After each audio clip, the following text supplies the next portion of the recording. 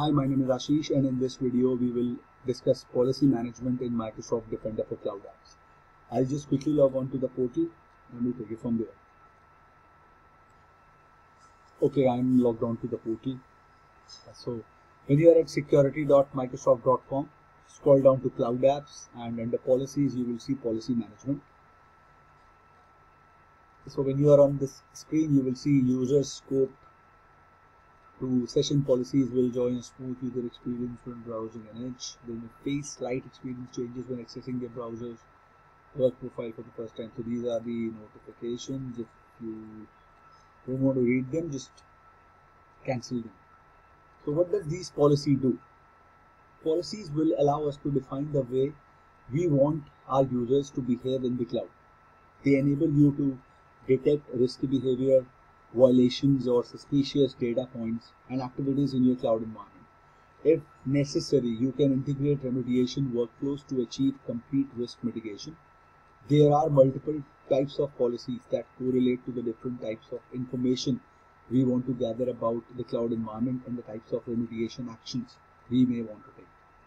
For example, if there is a data violation threat that we want to quarantine, we need a different type of policy in place than if you want to block a risky cloud app from being used by the organization. Now you see threat detection policies, information protection, conditional access, shadow IT, and all policies. So different requirement would lead us to use a different set of category of the policy that is available on this portal. Now let's say I want to talk about first of all this threat detection category. So So there is an activity policy under threat detection category which will allow us to enforce a wide range of automated processes using the app provider's API. These policies will enable us to monitor specific activities carried out by the various users or follow unexpectedly high rates of a certain type of activity. So under threat detection, if I go suspicious inbox manipulation rule, this policy profiles your environment and triggers alerts when suspicious inbox manipulation rules are set on a user's inbox. And these are all active policies. If you see here, I'm sorry, I just clicked on active. Okay, these are all active. Now if I click on disabled,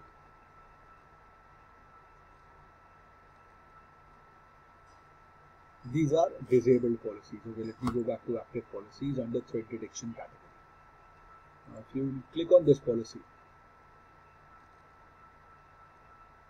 scope is all users, and if I want to send an alert, I can mark the ID here who will receive the specific alert notification if this is violated. And these are the governance actions. You just enter the email address and click on update and you are good to go. Do that. I will go back to policies. Same way, I will check it out. I will check information protection policies category. I will click on it. This policy is an imported subset rule of Microsoft information protection policy. And what does it do? It will apply to all the users, selected users and groups, inspection method, data classification service. And these are the alerts. This is a custom notification message.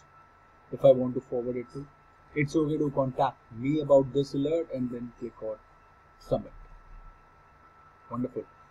Go back to policies again. I'll check conditional access policies here. There are no policies defined under conditional access which are active by default. So let me see what all options do I get.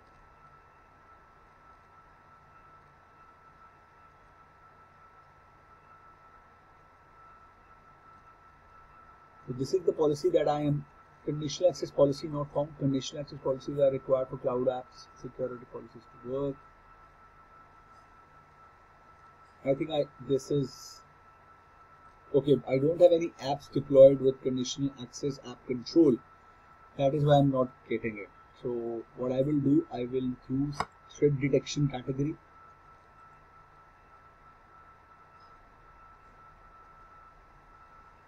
and I will use an existing policy and I can edit this policy. I was adding it.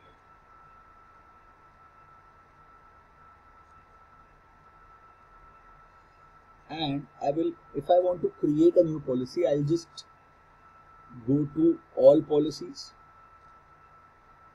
create policy,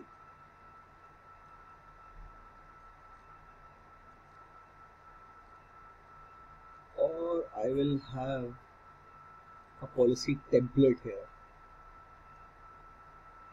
which I don't have. Earlier it was an option. Okay, let me create an activity policy here.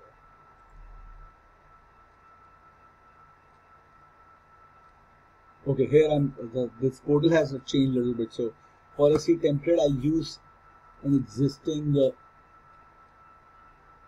template. So if I don't want to use a template, that is okay. If I want to use a template, then log on from a risky IP address. So this change will override all existing values in this policy. So okay, I have created an activity policy and I have used a log on from a risky IP address policy template.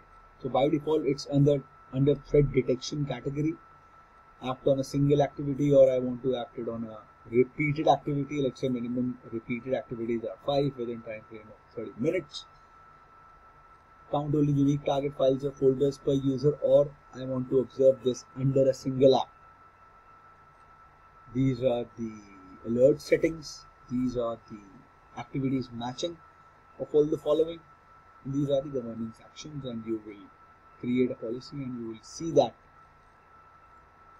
in the policies section that you have created. Let's see if I see it on the top. I see it. Now, by default policies, if you go to threat detection,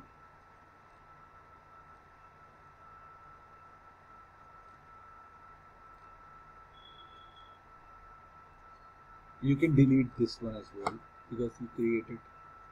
Are you sure you want to delete this policy? Policy reports based on this policy will be deleted and pen test task will not be performed. That's okay or not. You delete this policy. Okay. Now if you go to threat detection, let me just refresh it. I should see the default ones that I was seeing before. I might have clicked on something wrong, incorrect option. You don't have to refresh the page every time I delete a newly created policy. Why am I not seeing it? Select risk category, threat detection, active, information protection. Why are there no policies?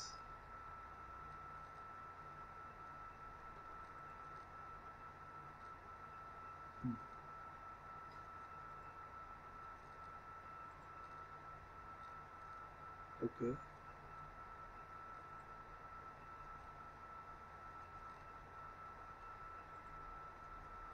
I'll pause the video and come back to see what went wrong.